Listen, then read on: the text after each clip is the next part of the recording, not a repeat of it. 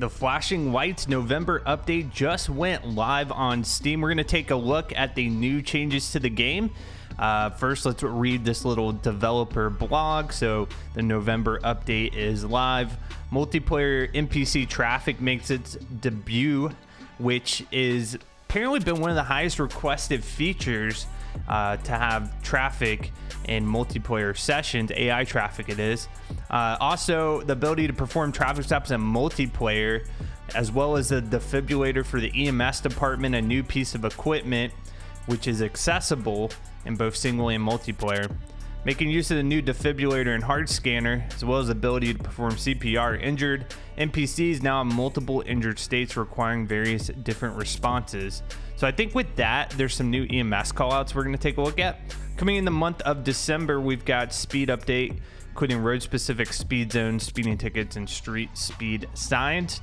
For the full list of changes, you can now, I'll link the dev blog and you can take a look at it yourself. We're gonna hop into the game and check it out.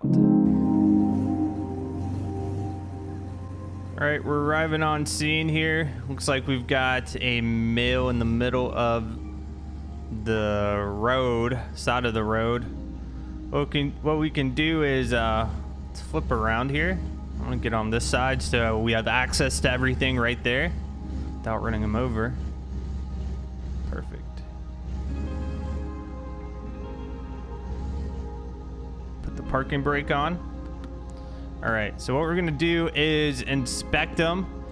We might have to use the defibrillator on them, just depending on what his status is.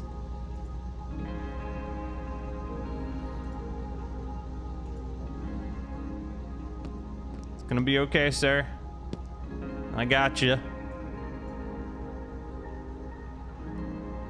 So we're gonna do an inspection here. Might have to remove his clothes too. I believe that's a new option as well for EMS.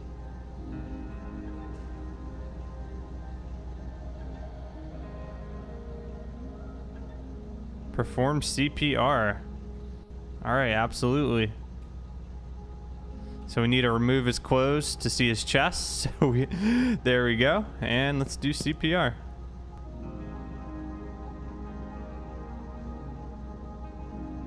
It's gonna be okay, sir.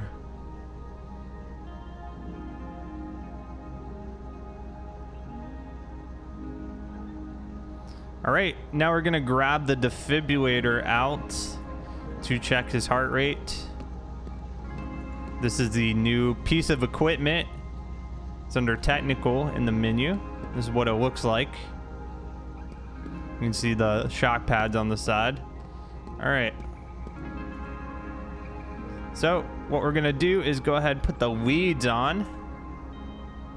So go right there and right there. Okay, and right there. Looks like if you have depth of field on, it kind of blurs us out.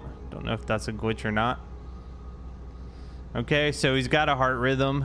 Don't need to shock him or anything.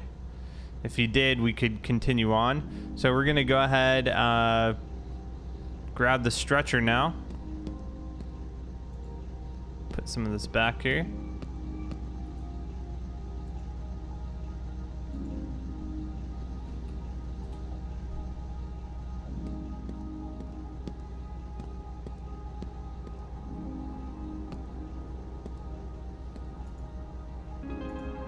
Oh, we gotta disconnect the leads first. Makes sense.